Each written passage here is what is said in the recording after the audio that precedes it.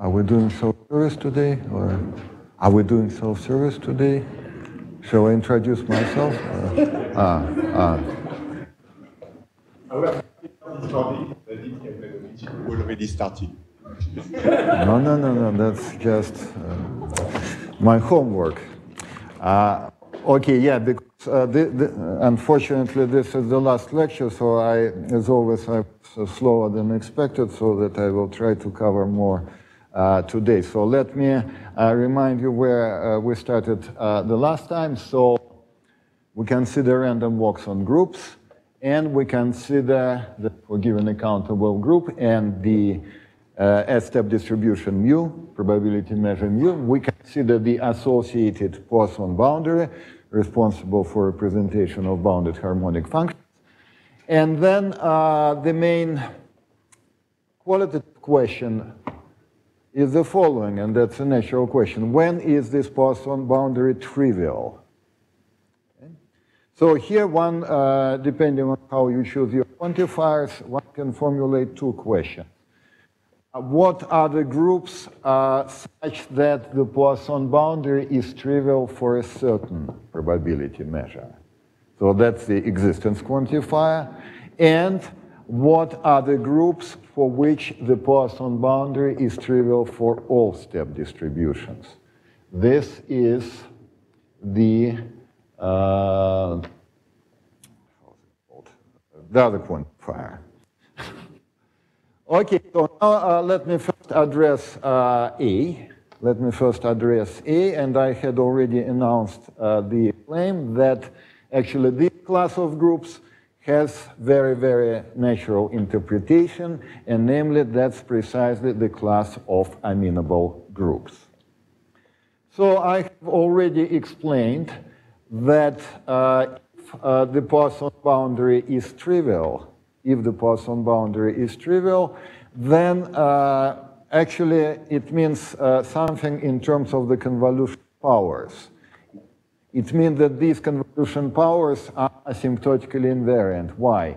Because triviality of the Poisson boundary, that's a general fact, which is true not only for groups, for an arbitrary Markov chain. Triviality of the Poisson boundary is equivalent to asymptotic independence of the one-dimensional distributions of our Markov chain of starting points. Some probabilists, as I learned last week, some probabilists call it merging. But yeah, actually this property had been around much earlier.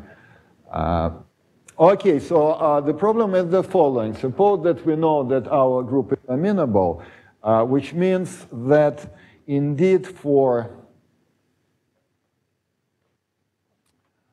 we can choose a sequence of probability measures which is asymptotically invariant like this. The problem is how to make the sequence of convolution powers. So in other words, what happens is the following. Well, we know amenability means that there exist almost invariant sets. So given any finite subset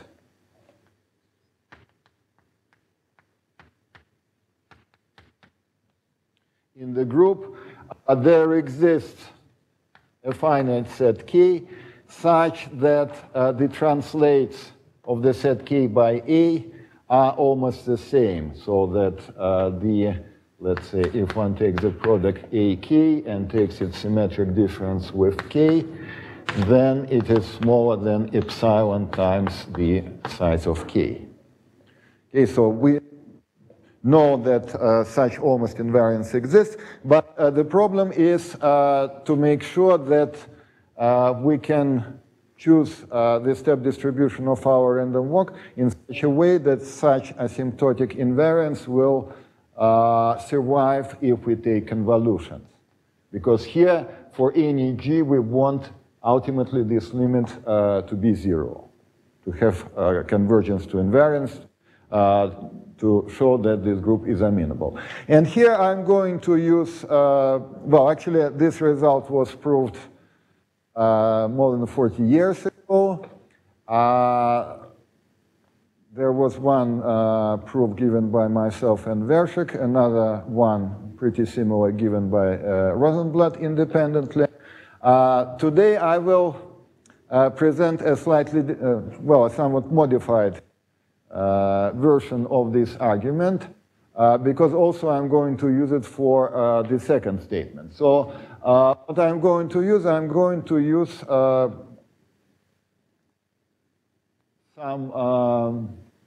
probabilistic stuff, namely I'm going to use certain pretty elementary facts concerning records of independent, identically distributed random variables, which has been the of probabilists since the times of Bernoulli.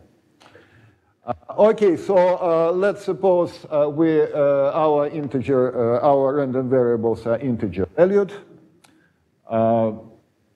That's the distribution, and then I just look at the corresponding sequence, so x1, x2, and so on.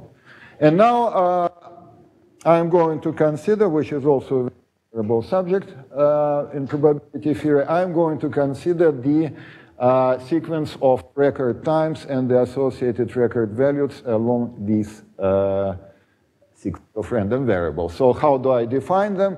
Well, that's very easy. Well, that's like financial analysts who tell us about oil prices. They say that, well, the price has achieved a new record, which means that we have a new value which haven't been observed before. And that's precisely what this definition is. So we start at time 0 from the record value 0, which is reasonable, and then we are looking for the first moment of time when the values of our sequence, the first value of our sequence, which is greater than 0. Okay, this is the first record time and the first record value. Okay, then we fix this record and look for the next value which will exceed the previous one, and so on and so forth. Very nice.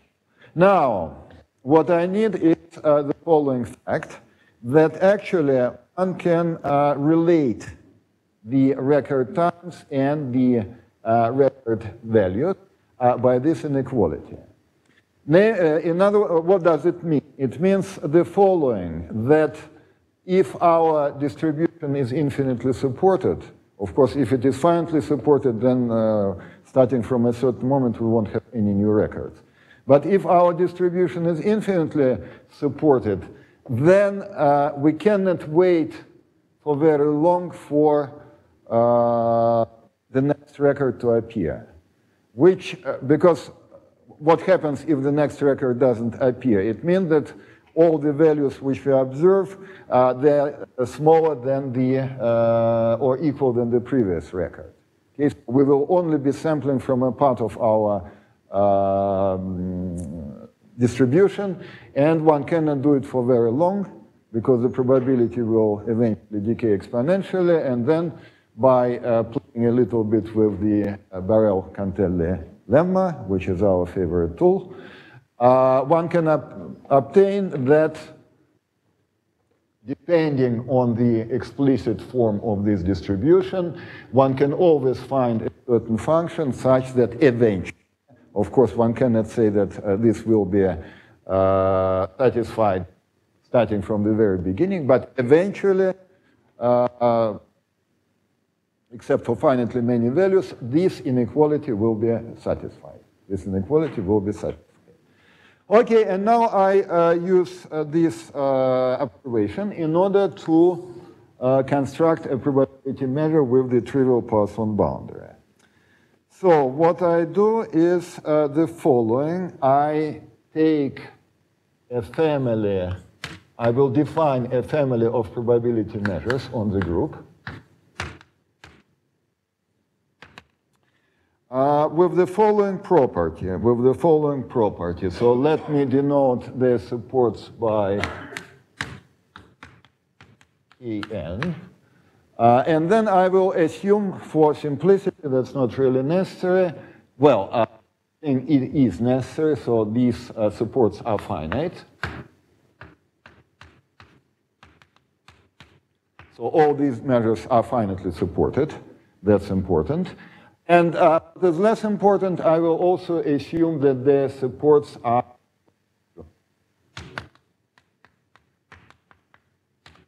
And also, to make sure that our measure is non-degenerate, one can also assume that the union of these sets is the whole group. It's a whole group. Okay, so how do I construct all this? I start, let's say, from set K1 and the corresponding measure lambda 1, supported on K1, doesn't matter. And then inductively, I choose the measure lambda in the following way. It has to satisfy the condition that it is asymptotically invariant with respect to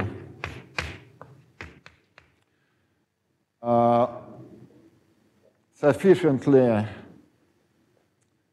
long products of the elements from the supports of the previous measures.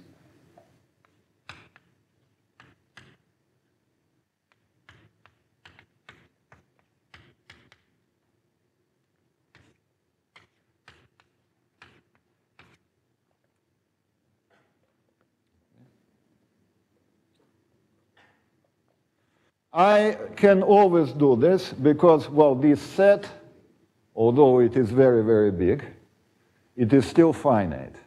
And therefore, well, here I have written the definition of amenability in terms of Fellner sets, but actually I need it in terms of measures. So I need so-called day, or sometimes it's called Reiter condition. So given any, so how does it look in terms of measures?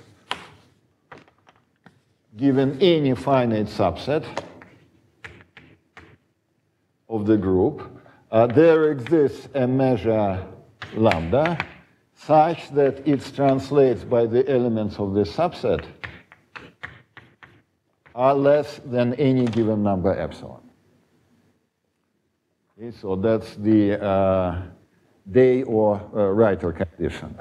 So once again, I fix any finite subset on the group. And actually, I can consider it as a generating set as well. And then the claim is that then there exists a measure such that it is almost invariant with translates by all elements from my finite set. So in particular, I can take the uniform distribution on the associated Fellner set. Okay, so that's precisely the condition which I need in order to define my measures lambda n, and then I put the measure mu, capital of n. That's this one. That's this one. That's why, you know, there is a reason why I was talking about this. Yeah, that's precisely this one. Yeah. Huh? Huh? Is it obvious you can get the lambda n to support the join from the previous one? Yes, okay, yeah. So, yeah, how can I do this? Because here you see all these measures are finitely supported. Okay, and here this one can also be chosen to be finitely supported because I can cut it off. And then I can, this one can be translated on the right. Yeah, anywhere. So I can move it very, very far apart. And then, well, since I still want to cover the whole group, I can add something really very, very small elsewhere. Okay, and now I define my measure as the convex combination of these measures lambda n with the weights p.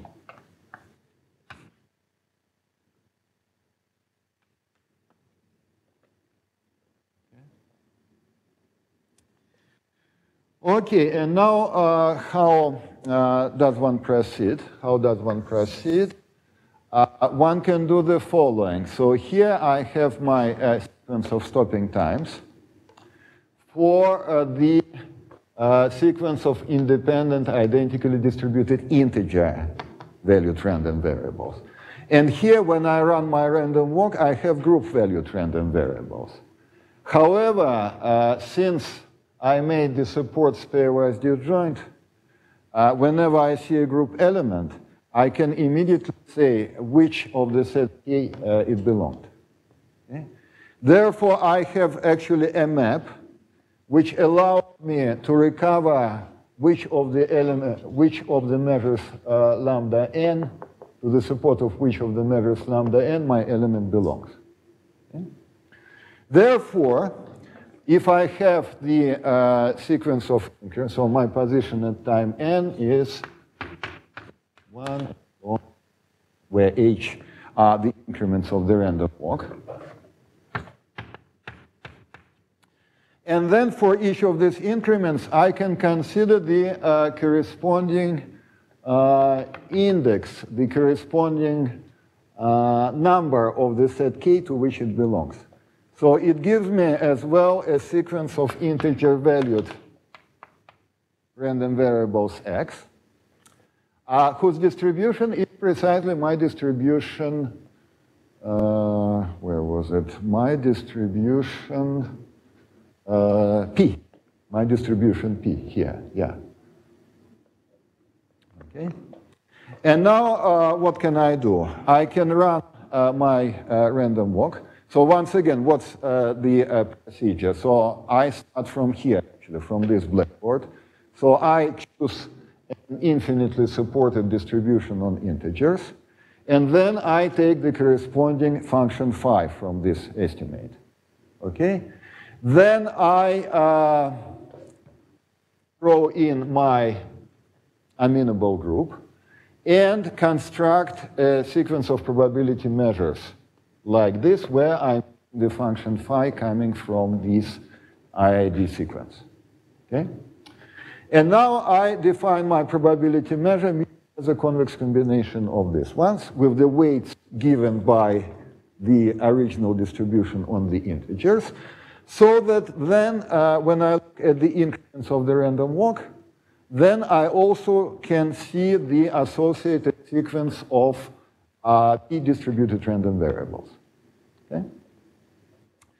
And now I will do the following. Here I have stopping times for this sequence of independent identically distributed random variables. And therefore, it means that I also have stopping times for my original random walk. Right? So I have, and let me denote the distribution at the time I stop. So that's the measure mu tk. That's the measure mu tk. So I have stopping time.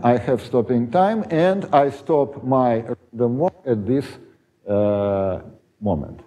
And I look at the distribution. Okay, now, so what happens at the stopping time? So eventually, I will have a certain record value. And before I have, therefore, all the values which are smaller than the record values.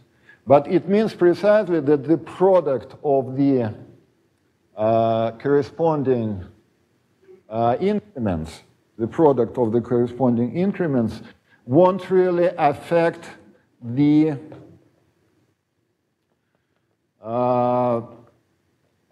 component of my measure mu, which corresponds to this record value. Okay? So for this measure mu tk, I therefore have the following property, that if I fix any group element, let's say from the very beginning, and then when I look at the shifts, at the translates of this measure mu tk, then I notice that they will, as k goes to infinity, they will become asymptotically invariant. Okay, so now still I don't have convolution powers. But I'm very close.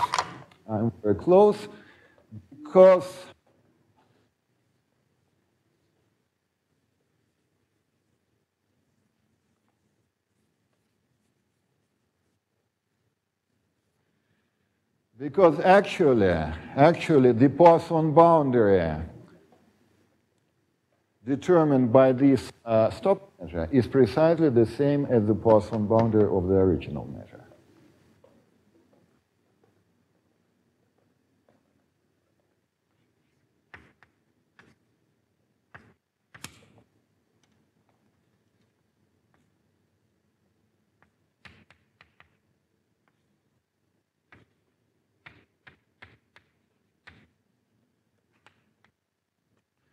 So this is Markov stopping times. Actually, there is a lot of them.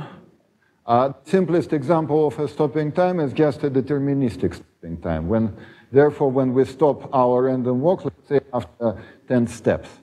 So in this case, this Markov stopping time is just constant, and I'm claiming that the Poisson boundary for my convolution power is of the 10th convolution power is the same as that of the original measure. So here it's more complex because my stopping time is not constant. However, this result is still true. The easiest way to see it is the following. Let's consider the following model situation. Suppose that G is the free group, or rather free group, generated by the support of my measure mu. And here I'm saying that it is generated by the support. I mean that it is freely generated by all elements from the support. So for instance, if I have two inverse elements, then they will be two different generators. So therefore, in this case, my random walk is just the simple random on a free semigroup, on a free semigroup. And in this case, the Poisson boundary is obvious. We don't have any cancellations.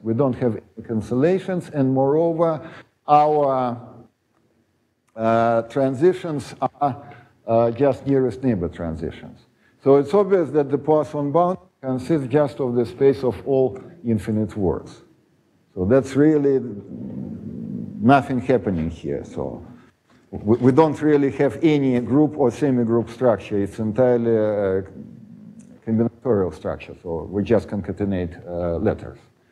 Okay, so now what happens when we apply our stopping time?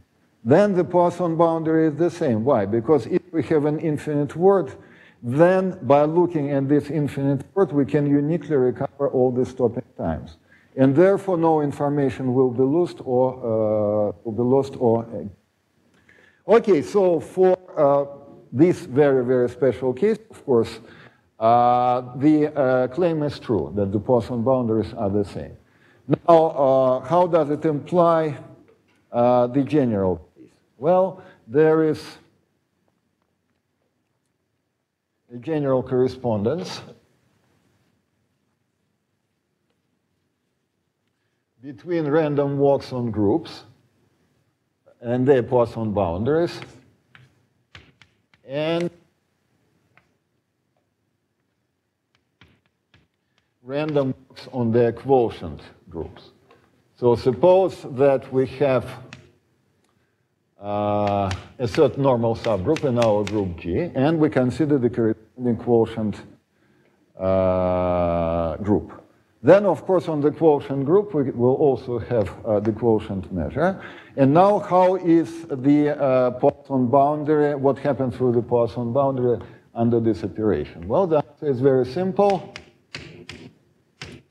What one has to do, one just has to take the original Poisson boundary upstairs and take the space of ergodic components with respect to the action of the normal subgroup.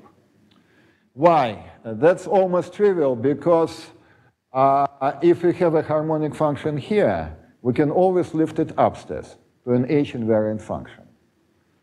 Okay, conversely, if we have an H invariant, obviously it descends down there. In other words, if we now interpret it in the language of the Poisson boundaries, it means that functions on the Poisson boundary of the quotient random walk are precisely H-invariant functions on the Poisson boundary upstairs.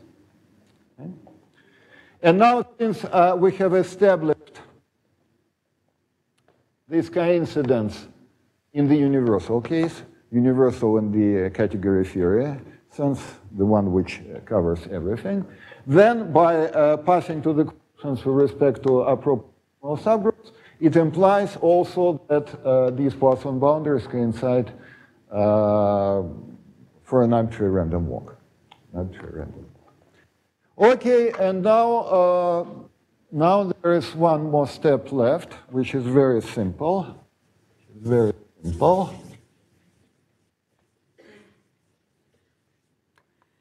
Namely,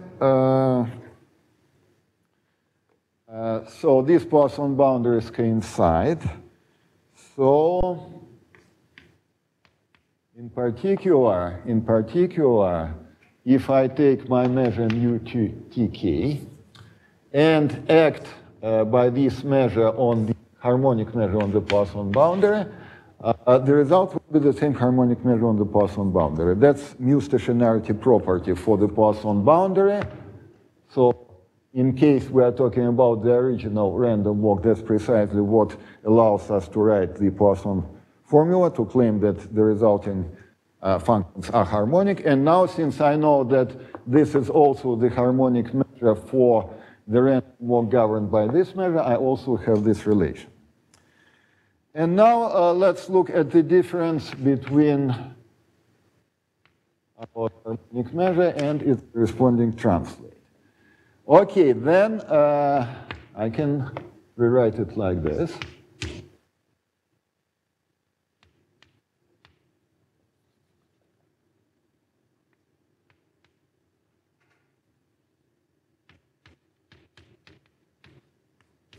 Okay, I can rewrite it like this.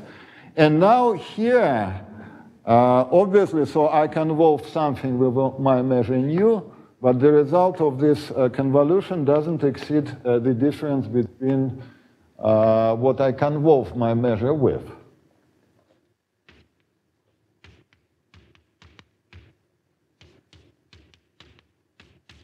Right? Therefore, for any key, for any stopping moment, for any stopping time, we have this inequality.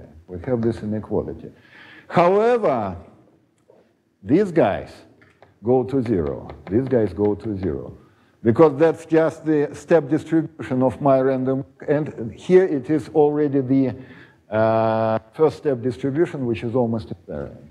And therefore, the difference between these two guys, it goes to zero, has to be zero, which means that actually there are no non-constant bounded harmonic functions, right? Because if I write the Poisson formula, I integrate with respect to the translates of the measure nu, but all the same. So this is only possible when the Poisson boundary consists of a single point, and this is precisely what I wanted to prove. Okay, so that's the amenability part. And now I'm going to address the second question. The second question, when is Poisson boundary trivial for all random walks on the group? And here, as I said, the answer was obtained recently by four authors, Omer Tammuz, Yair Hartman, Joshua Frisch, and Vahidi Ferdowsi. So I will explain their result, but actually I will prove more. I will identify the Poisson boundary in this situation, and this identification is quite interesting. Okay, so what are the groups for which the Poisson boundary is always trivial? Actually, so far I haven't proved any results in this direction. And now I'm going to give a sufficient condition to belong to this class. So if we have a group G, then one can talk about its center.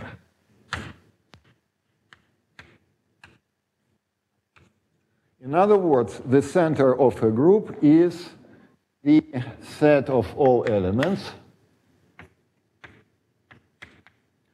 which commute with anyone else.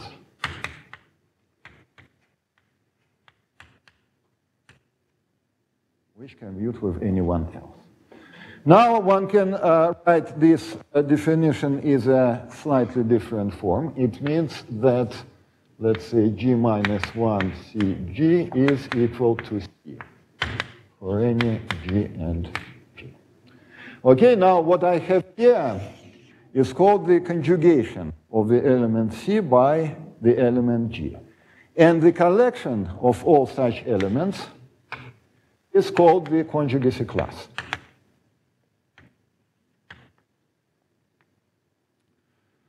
So in other words, the center of the group G is the collection of all the elements whose conjugacy class consists just of themselves. And now one can go a little bit further, and define the notion of FC center, F from the word finite. That's the collection of all elements of our group.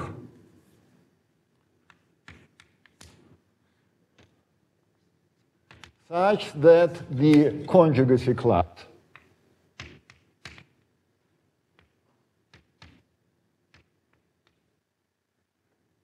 these elements is finite.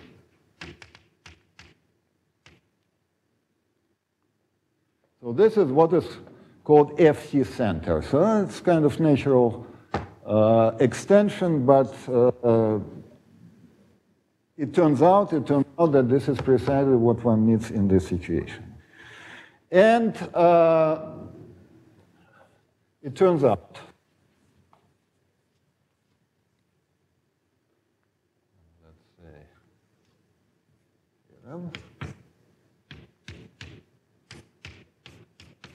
the action of the FC center of any group G on its Poisson boundary is trivial for any technical assumption, but okay, I will write, but I won't, okay, let me write it. For any non-degenerate measure mu.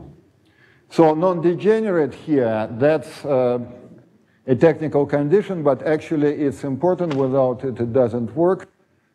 Unfortunately, I don't have time to go into detail. So non-degenerate means that the semigroup generated by the support of our measure is the whole group G.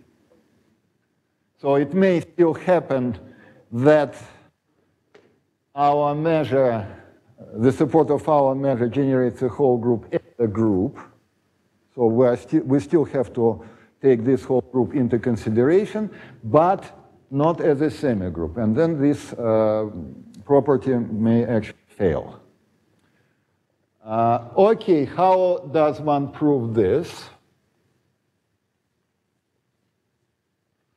This result is actually due to Azencott.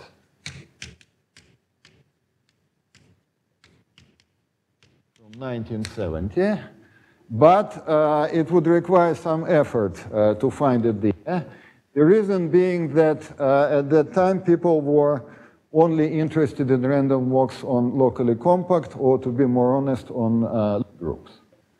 And therefore, he never talked about countable groups. However, if one specializes some of his results to countable groups, in which case, of course, they become much simpler, then one recovers this property.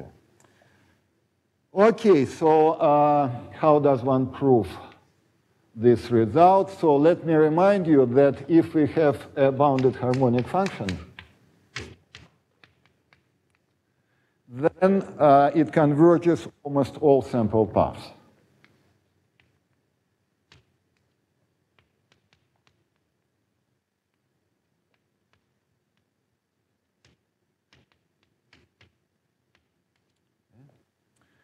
And then there is a little technical modification, namely one can make the sequence along which we consider the values of our harmonic function slightly different. Namely, here one can multiply by a certain element from the support of the measure.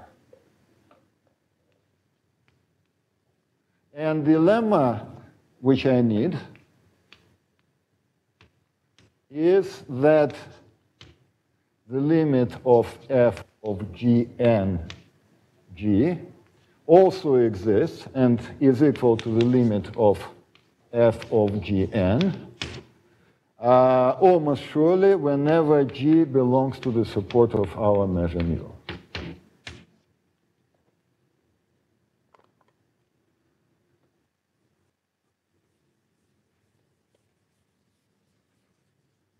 So I will skip the proof. It is based on the fact that f is a martingale, and well, it uses what's called I gave it. Ah, you gave it. Yes, I gave it. Don't state it this way, but I gave it. Okay, it gives me an excuse. It gives me an excuse. Yeah. Okay, you see how interconnected our lectures are. Okay, yeah, so, but I'm sure you were not talking about discrete groups, right? You were not. I wrote it for facial recognition. Okay, very nice. Okay, then now what happens if our G is an element which is which has a finite conjugacy class.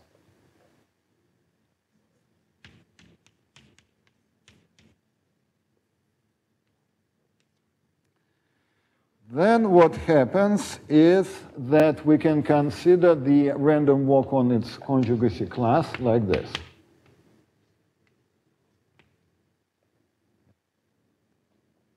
However, the conjugacy class is finite.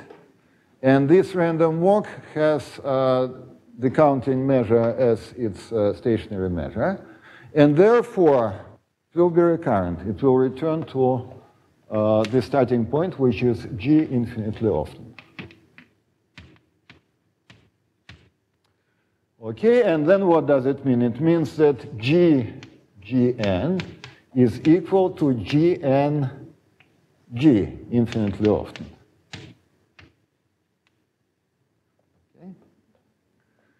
And now both these sequences converge. This converges because this is also a sample path of a random walk, starting not from the identity, but from the point G, so it also converges almost everywhere. And this one converges due to that lemma.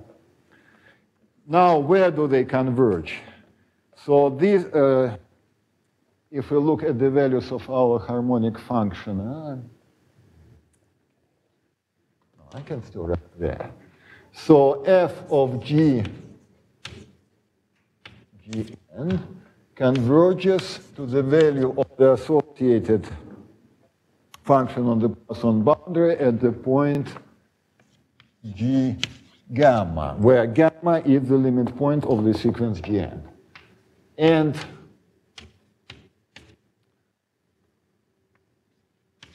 the sequence, the values of our harmonic function along the sequence Gn, G, as it follows from that lemma, converge to f hat of gamma. So gamma is precisely the limit point of the sample path Gn. Okay, so what does it mean? It means that, well, since these limits coincide, it means that these values also coincide. And they always coincide for any bounded harmonic function. Or in other words, for any bounded measurable function on the Poisson boundary. And for any G which has a finite conjugacy class. Which means that actually, of course, this can only happen if these points are actually the same. Which means that the action of the FC center on the Poisson boundary is trivial. Okay, so now what one can do is the following. So we have our group G, and we have FC center of G, which is a normal subgroup of G, right? And I have already formulated this property about what happens when we factorize our group by its normal subgroup. The Poisson boundary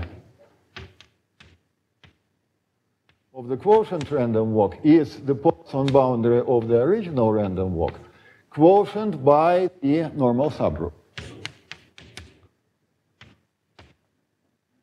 However, in this situation, the action of our normal subgroup is trivial, and therefore, nothing happens here. The space of ergodic components of this action is just the original space. Okay, so now what can one do? One can, after having factorized by the FC center of our group, one can again look at the FC center of the quotient group, and so on and so forth. Moreover, one can take this increasing sequence of normal subgroups and take their union. And this union will also be acting trivial on the Poisson boundary. Or in other words, one can take the omega FC center, where omega is the first infinite ordinal, and the quotient by this omega FC center will also be trivial. And then one can again take FC center again, and again, and this is what is called transfinite induction. And then finally we stop in transfinitely more. Then what we obtain is called the hyper-FC center of our group. And as I have just indicated, its action on the Poisson boundary is trivial.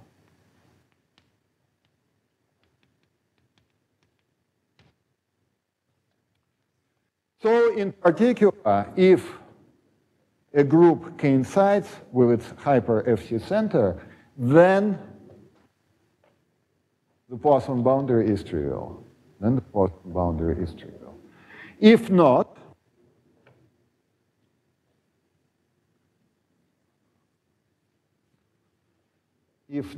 one can quotient by this hyper-FC center. And then what is the property of this quotient? It doesn't have any finite conjugacy classes, because if it had, we could have continued here further. So this is the maximal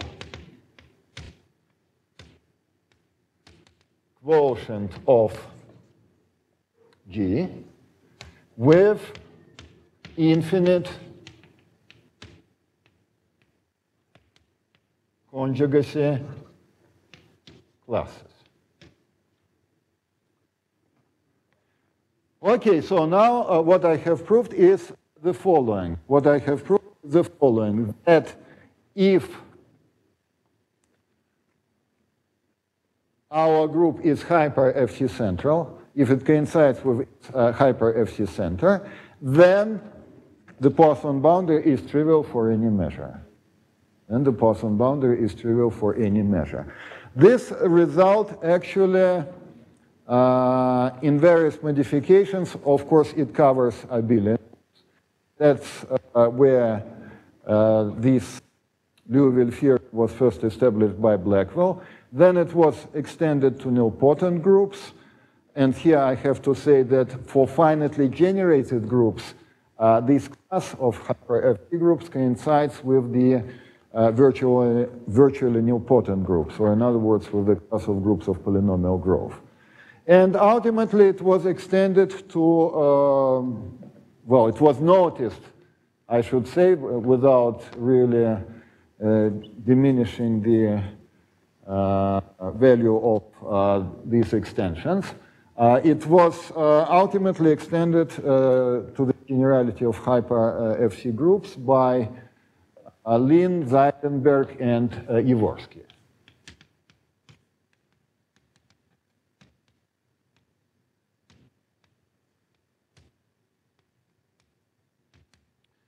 And now the achievement of the four authors which I had quoted earlier was that they have shown that not only this condition is sufficient for boundary triviality of any random walk, but it is also necessary. It is also necessary. Namely, what they did was the following. So here, as I have explained, the quotient of any group but its hyper-FC center is an ICC group, a group of infinite conjugacy classes. And therefore, in order to prove this theorem in the opposite direction, what one has to do is the following. One has to prove that any ICC group has a random walk with a triple Poisson boundary.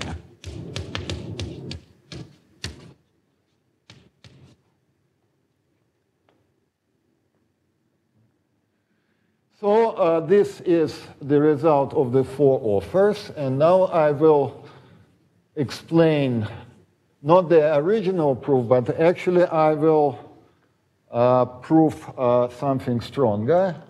So that's okay. Not sure. Okay, Tammuz, Hartmann, Frisch. Not alphabetical, and Wahidi, Dawes. That's one person.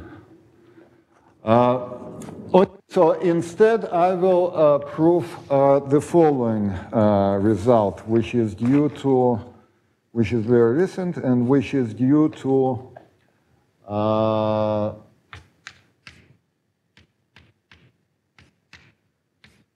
Anna Effer, S-C-H, and myself, which actually not only claims that the Poisson boundary is non-trivial, but explicitly describes this Poisson boundary, and it turns out that it has quite interesting properties. So, let me at least formulate the theorem. There exists. Okay, so let G be an ICC group.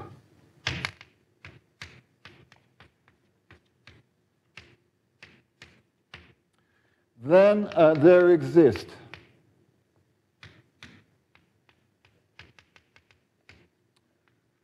a local finite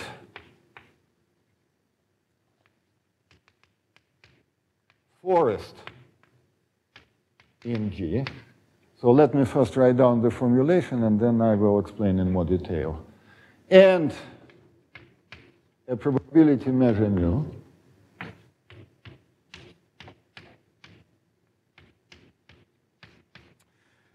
with the following properties.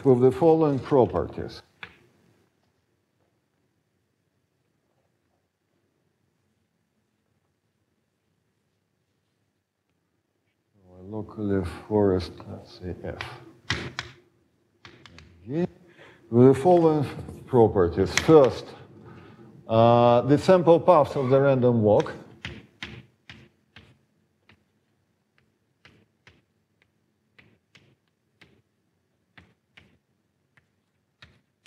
converge to the boundary of this forest. The second property is that this is what I call trunk convergence. So what does it mean? It means the following. This convergence is actually like the convergence to the space of ends for the simple random walk on a tree. So what happens when we do simple random walk on a tree?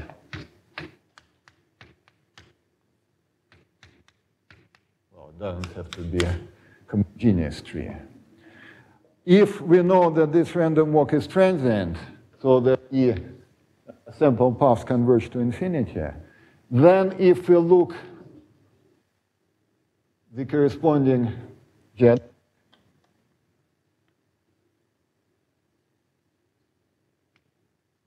well, I say the corresponding geodesic because I'm fixing the origin, say.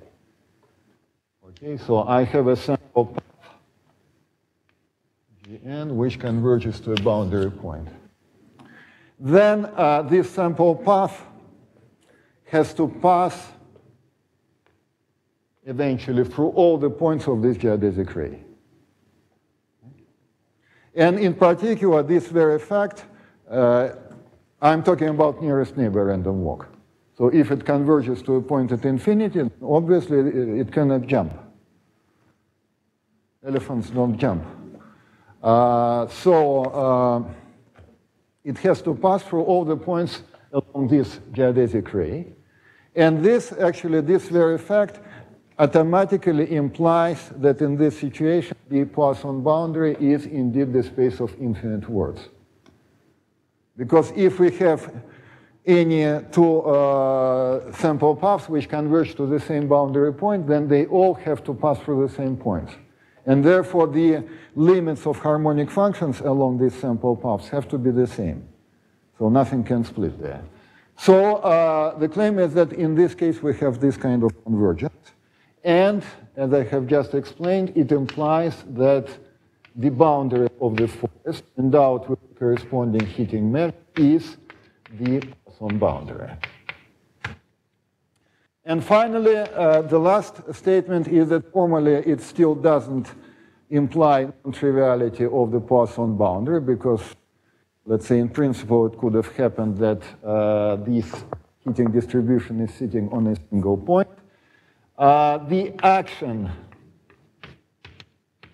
of our group G on the boundary of the forest is free. Well, no, maybe not on the boundary of the forest, let's say on this Poisson boundaries. This Poisson boundary is free.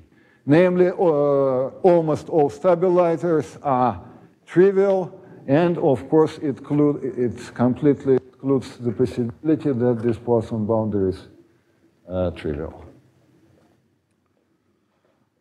Okay, so let me explain a little bit. So first of all, what is a forest? What is a forest? A forest is a collection of trees. A forest is a collection of trees, and tree, as it is well known, is a graph, connected graph without cycles. So I just have a bunch of trees in my group, and this will be my forest. Okay, then I would like to emphasize that a priori this forest has nothing to do with the group structure. It is not supposed to be invariant with respect to the action of the group. The graph structure is not preserved by the group action. Well, there is a price to pay because, of course, not every group can be treated in an equivariant way. Okay, then what do I mean by the boundary of the forest? That's very simple. Each of the trees has its own boundary. And the union of these boundaries of the trees which make our forest is the boundary of the forest. Is the boundary of the forest. Okay, now here I'm still talking about an action. So, yes? For trees, yeah, the boundary is, well, kind of, boundary of trees was before Gromov, but yeah, if you wish, yes.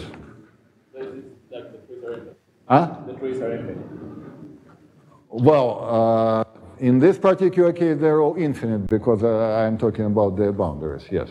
Yeah, trees are, well, I'm talking about convergence, so yeah, they have to be infinite.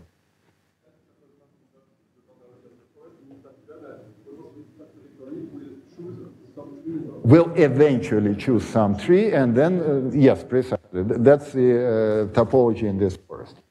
Okay, so now how do I have an action? How do I still relate this picture with the group structure? In the following way. So what is the boundary of a single tree? That's a class of equivalent, it can be considered as a class of equivalent sequences, namely as the collection of all geodesic rays which converge to the given point.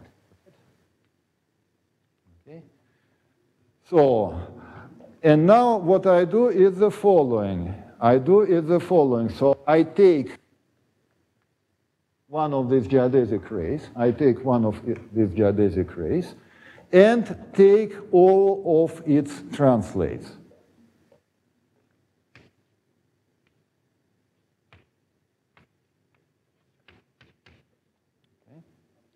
I take all of its translates. And nothing guarantees that one or any of these translates will also be geodesic rays.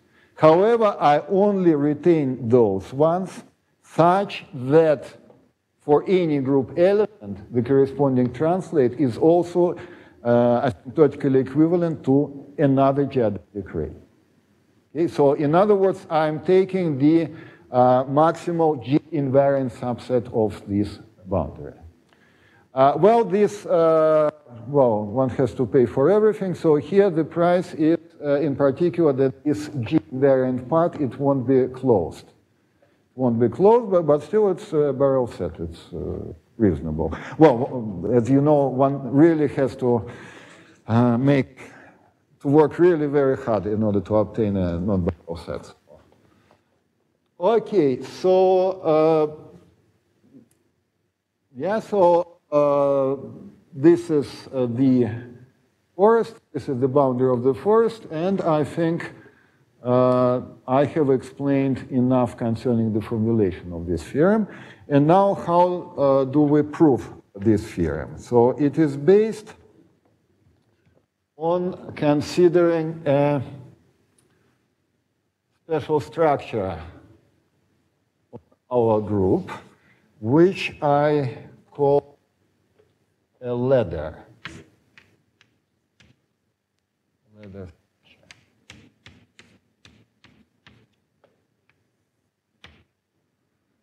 So, and it will be kind of an infinite ladder, like Jacob's ladder. So what does it consist of? There are two ingredients. It's a sequence of sets, sigma n, and a certain function we call gauge function. I call a gauge function. Okay, and then with respect to this structure, I can consider in my group the what I call spike decompositions. So what is this?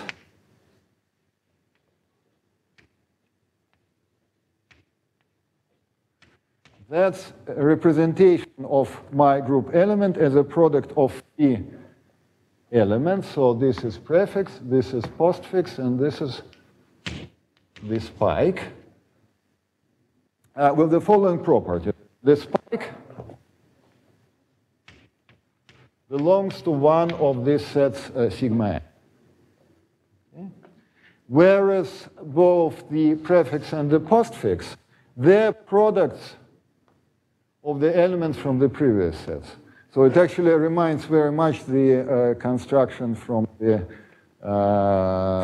first part of my talk.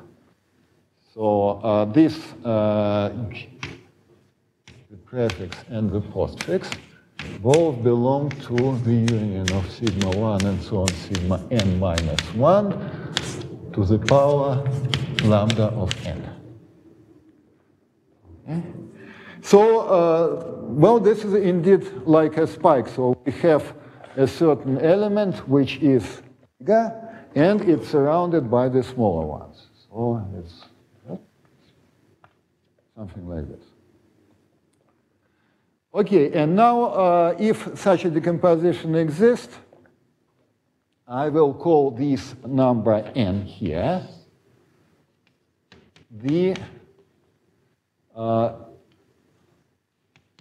spike height. Well, not if such a decomposition exists. Of course, if such a decomposition exists and is unique. I am allowed to really take the spike of this decomposition and say that it is associated with my group elements. And so the conditions which I impose on this sequence to give me the ladder structure are the first, the spike decomposition is unique.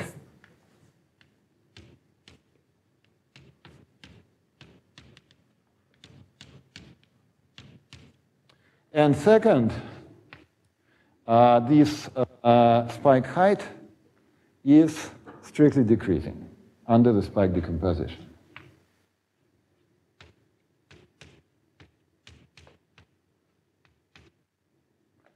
For any group element. Okay, so if a spike decomposition doesn't exist, then there is nothing I can do, and in this case, I declare that the spike height is equal to 0. Okay? And then it turns out that these two conditions provide me with a graph structure. So what's the graph structure on my group? That's just pairs of group elements, which consist of an element and of the prefix of its spike decomposition. Okay, so these are the edges of my forest.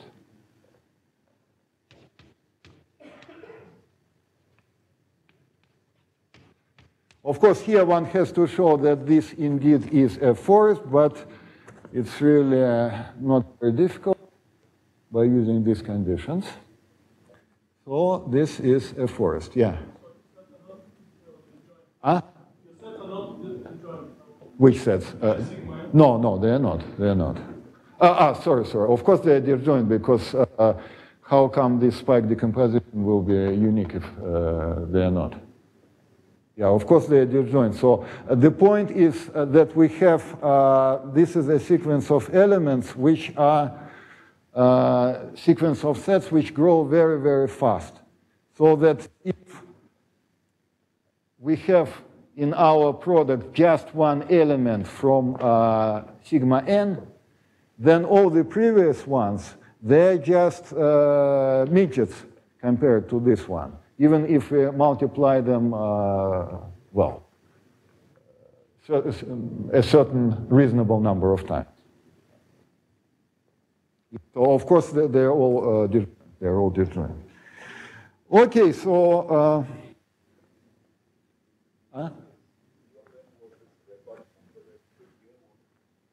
it will appear just now. Yes.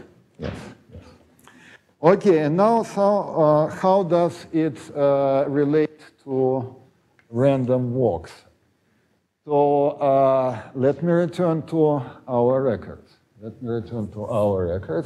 Let me take a probability distribution on integers. And as before, I will consider the record times.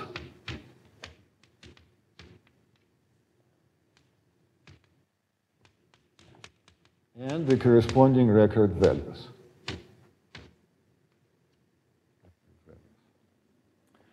And now, in the first part of my talk, I could take just an unbounded distribution on the integers, whereas here I will need it to satisfy one more additional condition, which is that the records are eventually simple.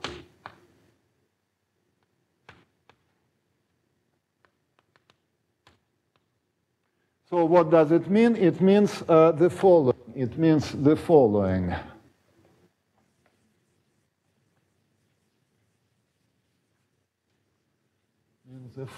So that's my sequence. So I have achieved a new record. And then there will be a certain new record.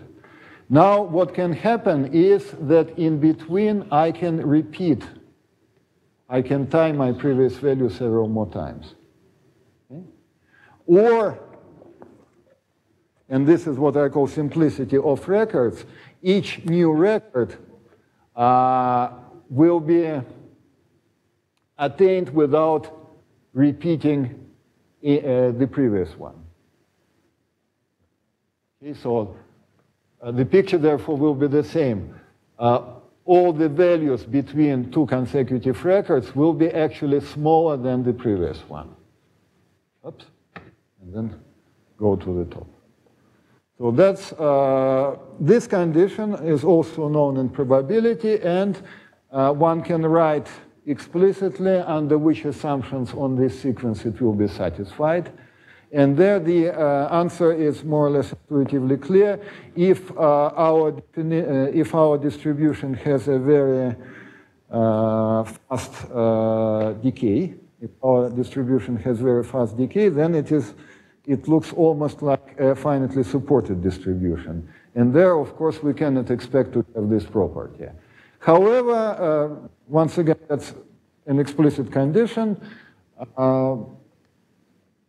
which can be verified, for instance, to be satisfied for all distributions with polynomial decay. For instance, satisfied if P is polynomial.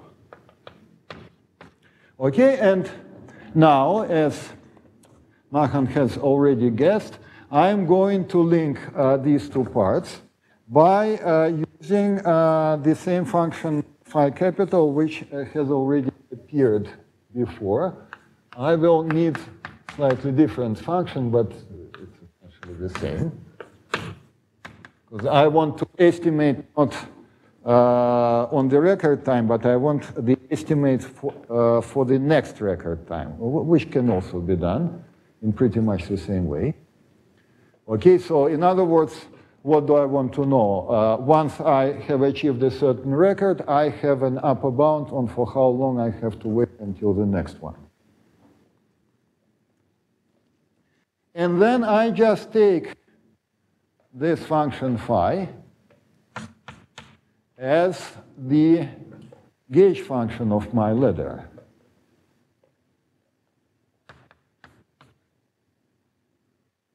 I take this phi as the gauge function of my ladder, and then what happens with the random walk? What happens with the random walk?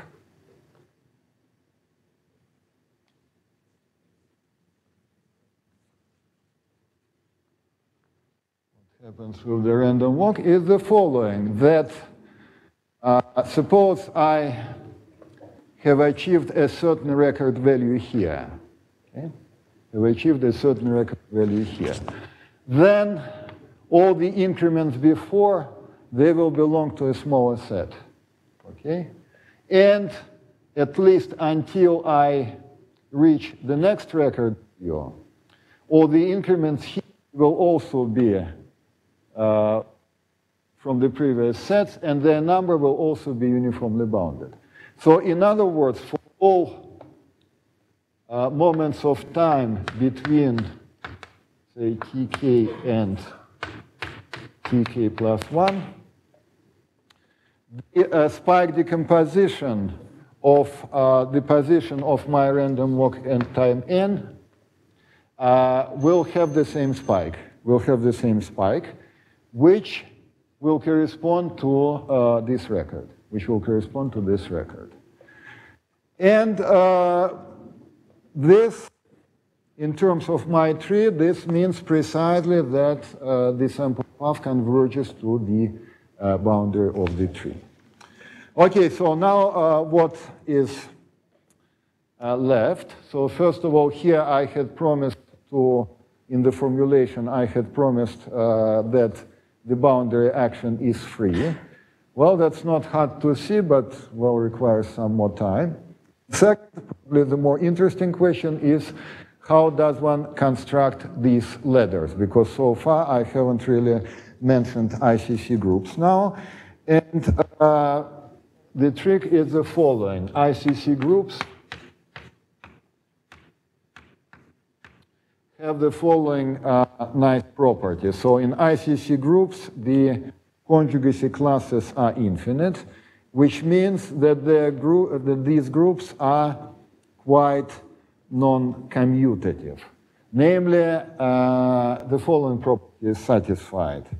So I say that definition is set sigma is that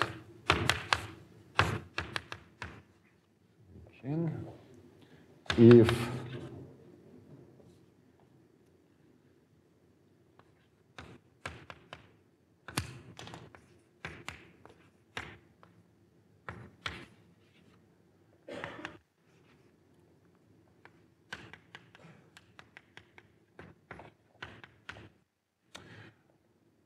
okay, so given a certain set Z in my group, I'm looking for another set sigma with the property that if I multiply elements from these two sets, then these products will always be different, except for trivial reasons.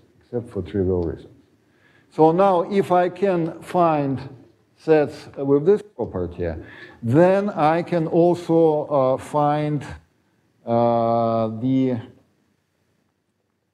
then I can also construct the ladders which required in my argument. And here, in order to satisfy this condition, one is able to satisfy this condition for increasing sequence of sets, and this is due to ICC property, but I think I have to stop now. Thank you.